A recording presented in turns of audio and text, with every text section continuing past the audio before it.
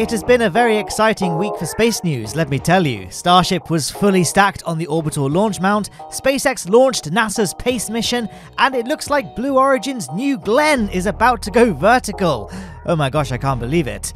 The crew of Axiom 3 returns to Earth after an unexpectedly extended stay aboard the ISS. NASA's Lucy mission performed its largest engine burn of its 12-year mission, and the Juno spacecraft made its second close flyby of Jupiter's moon Io. All of this and much, much more. Let's begin with Starship updates.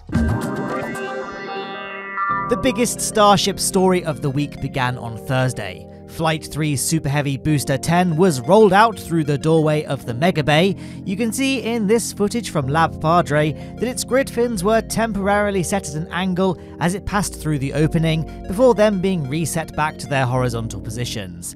Following this, Booster 10 made what will hopefully be its final trip to the launch pad before it takes flight.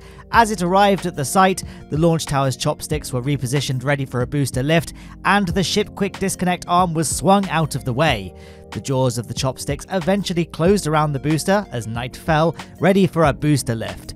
NASASpaceFlight got a great view of the lift, with the booster illuminated by spotlight. It was placed into the launch mount and released by the chopsticks.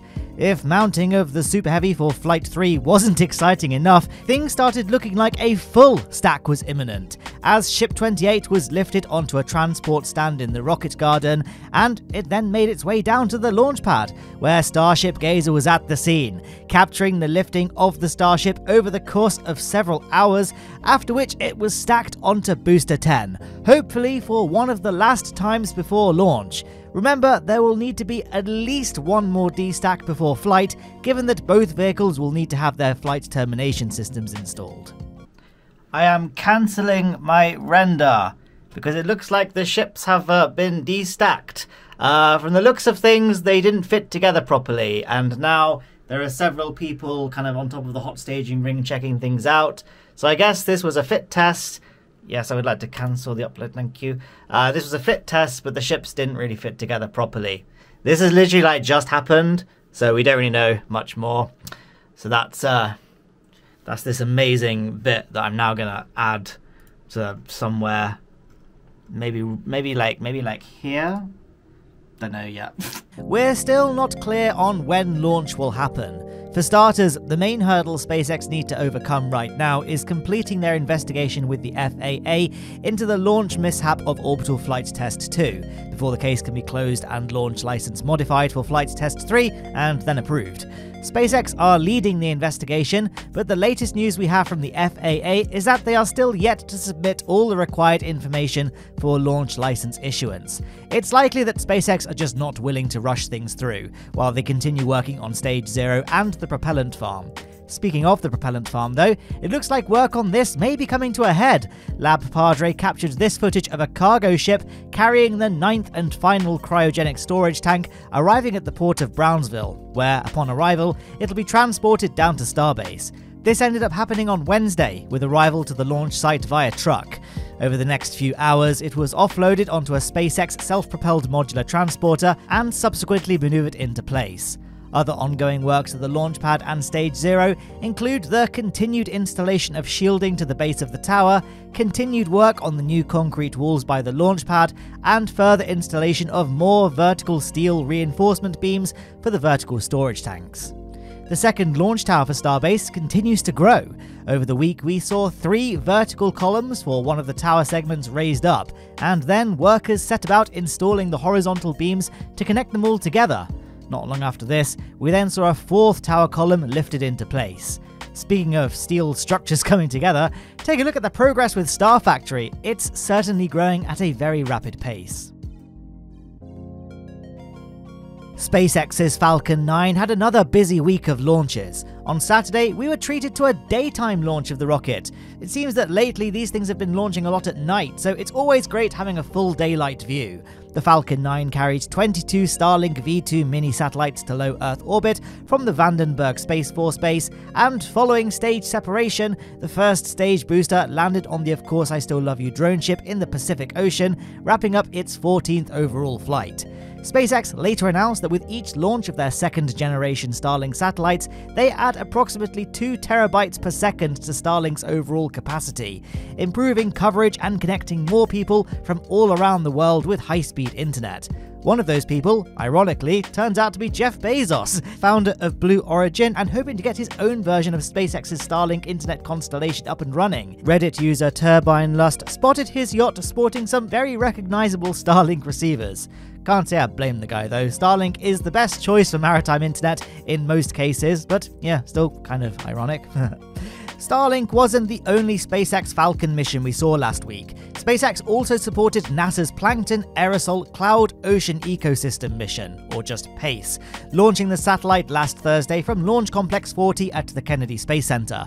This was this particular Falcon 9 booster's 4th flight overall, and following stage separation, it successfully landed at Landing Zone 1 at the Cape.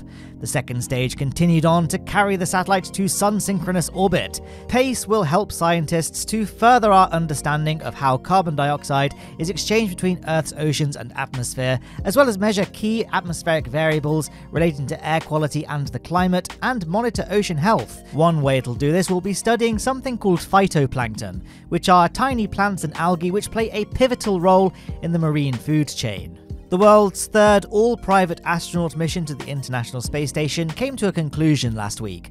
The 4-person crew of Axiom 3 boarded their SpaceX Dragon spacecraft along with over 250 kilograms of NASA hardware and data from experiments conducted during their stay aboard the station. Their departure was actually intended to be a few days earlier than it eventually took place, but it was delayed due to ongoing unfavorable weather off the coast of Florida. Things eventually calmed down by the middle of last week, and on the 7th of February, the Dragon spacecraft undocked from the station before making a successful re-entry into Earth's atmosphere, splashdown off the Florida coast, and then safe crew egress. Speaking of crewed International Space Station missions, the crew members for the next SpaceX Crew Dragon mission have been assigned. The team will be led by mission commander NASA astronaut Zena Cardman, who will be joined by 2 fellow NASA astronauts, pilot Nick Hague and mission specialist Stephanie Wilson. The 4th crew member will be mission specialist Roscosmos cosmonaut Alexander Gorbanov. The launch of Crew 9 is expected to take place no earlier than August from the Kennedy Space Center. Back at Cape Canaveral, oh my goodness, did my eyes deceive me? Is that a new Glenn first stage being rolled out to Blue Origin's launch mount at Launch Complex 36? This photo was captured by NASASpaceFlight's Max Evans and is a very exciting step towards seeing New Glenn enter service. This stage is their New Glenn first stage Pathfinder, which means this is more of a test of the ground infrastructure than the rocket itself, but still, huge progress for Blue Origin here. NASA's Lucy mission performed its largest engine burn of its 12-year mission last week. The Lucy spacecraft is heading out to the never-before-explored Jupiter Trojan asteroids, which it will reach by performing a combination of engine burns and gravity assists. This latest burn was only its second, but as mentioned, it was its largest planned, helping to set the spacecraft ready for its second Earth gravity assist, which should happen this December. Another NASA mission, Juno, also hit a milestone. The spacecraft made its second ever close flyby of Jupiter's moon Io, with its previous one taking place in late December 2023. This time the pass took the spacecraft just 1,500 kilometers above the moon's surface. For Americans watching, that's about the same as 800,000 Joe Bidens. That's a lot of Joes. Juno's 2 Io flybys were designed to help provide NASA scientists with further insight into how the moon's volcanic system works, and to investigate the possibility of a global magma ocean beneath its rocky surface.